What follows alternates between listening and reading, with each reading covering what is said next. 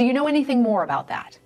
Yeah, that's a great question. So the recommendations are set by CDC. Disco Elysium's character portraits are among the most memorable in video game history, and there is a reason why they are so expressive. Take Kim here, for example, and his contrast to the portrait of Jean. Without going into any artsy stuff or even looking at how the characters themselves are drawn, we can look at the simplest things like colors and geometry. Behind Kim there's a white circle, not unlike those we see in Christian icons and other religions. Maybe that's why it's so nice to have him hanging on your wall as a protector. But besides the religious iconography, the white circle protects his head from the bullshit that our protagonist throws at him on a daily basis. It's a protective bubble that lets him keep a cool head. All portraits depict not just the characters, but Harry's perspective on them. They reflect how he perceives them. And after all, Kim is Harry's protector from the moment they met. This man would hurl himself in death's way to save you. A man who can withstand even your most destructive tendencies without breaking composure. A composure that you find comfort in too. The soft circular shape is a cushion not only for him but for you too. It softens your blows for the benefit of both of you. Replace the white circle with a black rectangle and you have Jean-Vic Maire, the edgiest mofo in town. You stupid f***ing idiot. You're even worse than before. How is that even possible? Your grumpy and irony-poisoned colleague is repulsed by your idiocy after having to endure the worst of you for years. He doesn't care if he hurts you. There is no attempt at softness to cushion any blows, and he does cut deep. There's edginess in the geometrical and the figurative way. He is also vocally depressed. If I wasn't clinically depressed, I'd burst out laughing. There is a black shroud around his head and he is very upfront with it. In fact, it's one of the first things that he tells you, and the portrait is, after all, the way Harry perceives him. All of this fits into a more general comparison of their portraits too, where Jean features much higher contrasts, a lack of warm colors, and a prevalence of straight lines over curves. Let's look at some others. Idiot Doom Spiral, the local alcoholic whose life fell apart, looks like he's getting eaten alive by the background. Both his life and his portrait are slowly disintegrating, but even though he's all over the place, he still retains a certain sharpness of the eyes and around him the colors of a vivid imagination. He is still a shrewd businessman and a colorful storyteller. His two alcoholic companions, Rosemary and Don't Call Abigail, are beyond that point.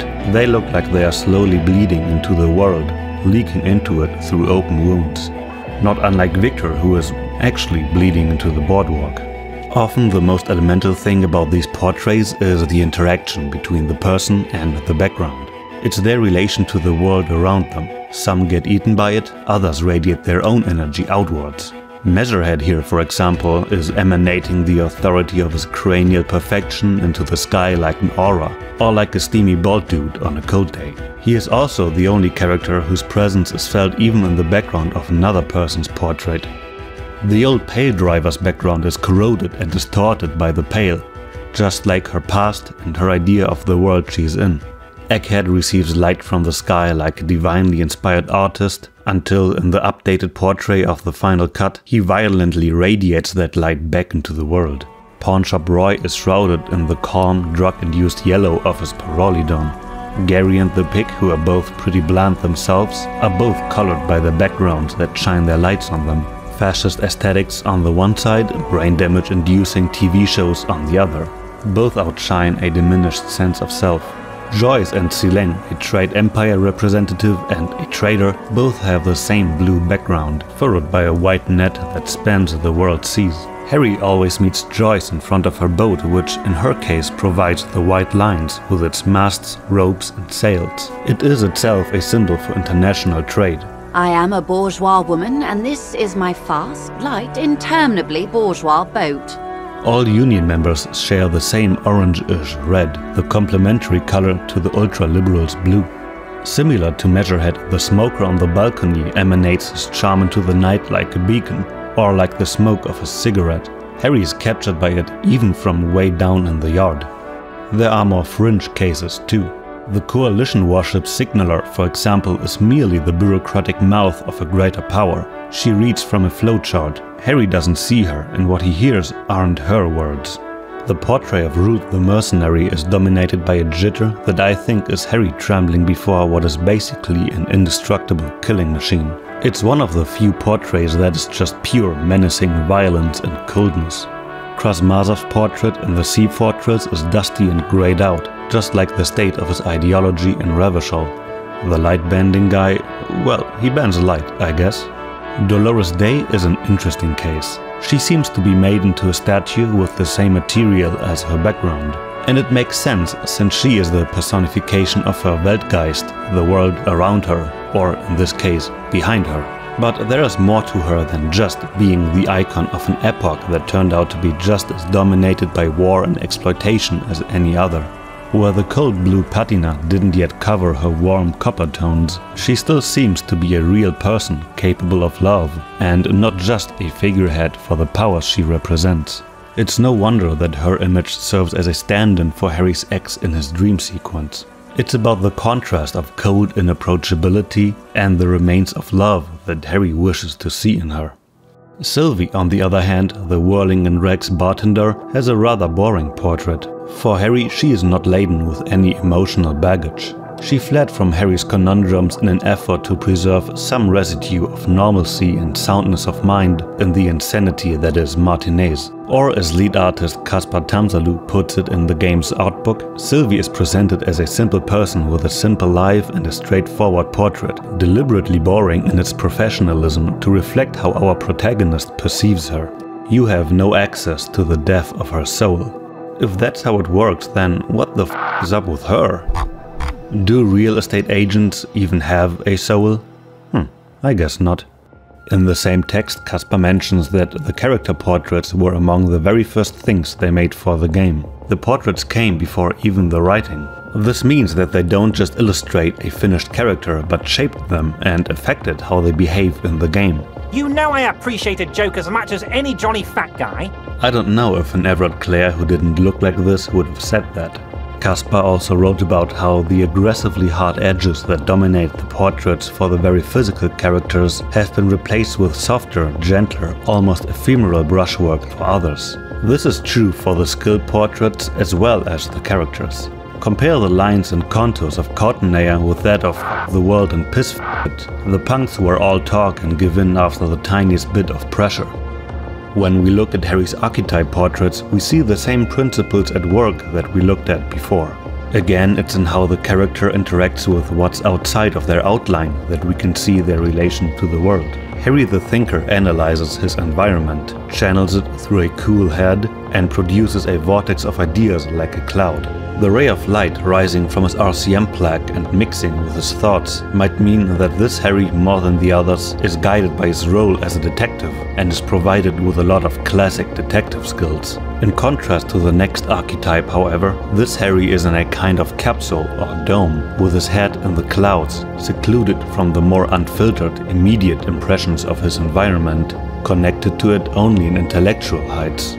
Sensitive Harry is the opposite of that. The purple traces in the background aren't emanating from him, like in the case of the Thinker Harry, but belong to the world he's in. Harry receives these fleeting signals of people and things around him like a medium and lets them flow through him. As a police detective, he's like a magnetic reader on the world team. Unlike the Thinker Harry, this one is less analytical and is instead portrayed as someone who lets the unfiltered world flash through his mind. Physical Harry is the opposite of the leaned back, receiving nature of the sensitive one. He drives himself into the world like a chisel. The game says that he interacts with the world through his body, and the portrait makes that more than clear. Here we have aggressive, hard brushstrokes that radiate from his entire body. When you compare it to the Thinker Harry, this one has no barrier between him and the outside world. Quite the opposite, the outlines become smudgy. While the Thinker Harry slowly and deliberately accumulates his energy over his head, this one radiates it from his entire body as uncontrolled fiery rays of light, like a coked up Super Saiyan detective. And again, this is not an exhausting analysis or something, it's still just me looking at how the characters in the portraits interact with what's outside of their outline. It's still just about what's going on between the foreground and the background, the person and their world. We didn't even talk about body language or expressions, and I rarely even mentioned the abstract experimental color choices or the character designs themselves. Also, I'm not an expert for visual art at all, but there was something that Caspar wrote in the Disco Elysium art book that made me laugh. He writes about how a good portion of art making is accidental, but the artist still needs to claim the credit. It's about positioning yourself in a way that you can claim credit for as many seemingly accidental revelations as possible. For example, the slight blue shimmer on Kim's forehead found its way there simply because Rostov thought it would look nice as a contrast to his overall warm theme. In the finished portrait, however, it ended up being a characterization. Kim is keeping a cool head and calculating mind to counteract his more hot-headed colleague. A lot of what I am able to observe in art might not have a meaning deliberately put into it, but I have to interpret it in a way that presupposes intent. Because that's when things start making sense, and that's when you can suddenly put your impression into words. It's like a secret arrangement between artists and commentators, a game where I hold up my end of the bargain by translating my impressions into concepts, principles and meaning that wasn't necessarily put into it. That doesn't necessarily mean I'm wrong. Just that the hermeneutic circle remains incomplete. And that's okay, because in reality art is neither anarchy of meaning nor a coherent signifying system. I found this ambivalence to be particularly evident in Disco Elysium's art, and it has to do with where it came from. Alexander Rostov, Disco Elysium's art director, who painted the portraits, traces the origins of his art style back to his childhood. I grew up in the post-apocalypse, amid the ruins of the Soviet Union, a newly born land of arms deals, rapid financialization and cowboy capitalists killing one another in the public squares. In these interesting circumstances, the traditions of figurative art were, to put it lightly, interrupted. The neoliberal zeitgeist which emerged from the ashes of the Great Project had little appetite for the frivolities of painting. In its place, an aggressive conceptual art was taking the soap and sock to all other forms with what appeared to be vengeance. Nothing short of a complete reset of all truth and institutions of art. In painting, little else remained besides serious abstracts for bank lobbies, financed by the banks, abstract and serious themselves. Suffice to say, post-apocalyptic conditions were hardly ideal for the study of art, and in isolation one develops an uneven skill set. Much like the game itself, Rostov's art developed against the odds. He grew up as an artistic autodidact, drawing in sketchbooks that his father bound for him because the stores didn't have any. He found his first artistic role model in the concept artist Craig Mullins, one of the first visual artists to work with digital tools. His work was my first serious exposure to expressive brushwork and what you might loosely call impressionist or expressionist painting, and it completely blew my mind. The image seems to come together without much hassle. In truth, of course, his loose brushwork and seemingly effortless manner actually take a lot of effort. There's an intuitive understanding of how much needs to be depicted to trick you into seeing something that is not entirely there. It is painterly anarchy on top of rigid and true fundamentals. Mullins' influence, combined with an artistic skill set that Rostov himself says was very crude in many ways, resulted in what we call the art style of Disco Elysium. The autodidact, Rostov writes, must find a way to cover for their shortcomings and put forth their strengths. For example, one technique that arose from these conditions is the use of abstract flashes of color, splats of paint and aggressive use of edge hierarchies, which are necessary to make up for shortcomings and impatience in composition. It's a bit like constructing a house on a shabby foundation and propping it up with flashy scaffolding when it threatens to tumble over. I do not recommend this approach. After a while, you start building tilted houses on purpose. Truthfully though, it is fortunate that my natural proclivities for expressive work fed so well into the subjective nature of Disco Elysium. It's this experimental style of well-maintained chaos that gave us the game's trademark contrast of grey, poverty-ridden harbor townscape aesthetics on the one hand, and colorful, aggressive flashiness that wants to break out of it on the other. I think it's the visual equivalent to the same contrast we find in the game's writing, setting and lore. Without its more fantastic excesses, it would be depressing instead of visionary. Sounds like turgid bourgeois social realism. It's what elevates Disco Elysium from being stuck between post and pre-apocalypse into an imaginative piece of art. I hope, Rostov writes, that Disco Elysium reflects not on the collapse of something, but instead on the tendencies of an incoming new age of more bold and eccentric works of art.